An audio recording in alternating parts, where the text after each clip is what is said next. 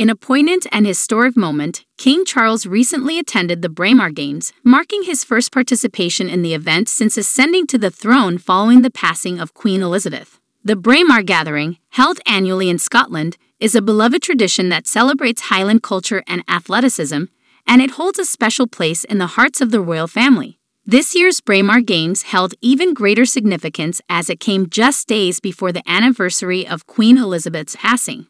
The late Queen had been a regular attendee of the Games throughout her reign, often accompanied by other members of the royal family. The event's royal connections date back to Queen Victoria, who first attended in 1848. King Charles, dressed in traditional Scottish attire, including a kilt and sporran, arrived at the Games to a warm reception from the crowds.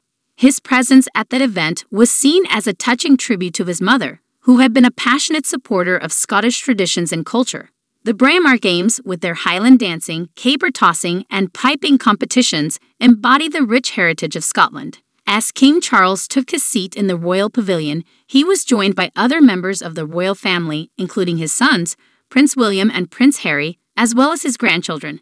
The gathering of the royal family was a show of unity and a testament to the enduring legacy of Queen Elizabeth. Throughout the day, King Charles actively engaged in the festivities. He presented awards to the winners of various events, including the tug-of-war and sack race, and he even tried his hand at tossing the caber, a traditional Scottish sport. His enthusiastic participation endeared him to both participants and spectators.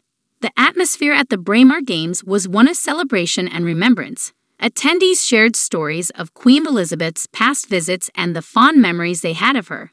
Many wore traditional Scottish attire in a show of respect and admiration for the late Queen. In his closing remarks, King Charles paid tribute to his mother's deep connection to Scotland and her love for the Braemar Gathering. He spoke of her commitment to preserving Scottish traditions and her dedication to the people of Scotland. The Braemar Games concluded with a spectacular display of Highland dancing and a stirring performance by the mass pipes and drums. It was a fitting end to a day filled with emotion, unity, and celebration. In conclusion, King Charles' attendance at the Braemar Games served as a touching tribute to Queen Elizabeth's legacy and her unwavering support for Scottish culture. The event, which holds a special place in the hearts of both the royal family and the people of Scotland, allowed for reflection, remembrance, and a renewed commitment to preserving traditions. King Charles' active participation in the Games reinforced his dedication to his role as monarch and his connection to the people he serves.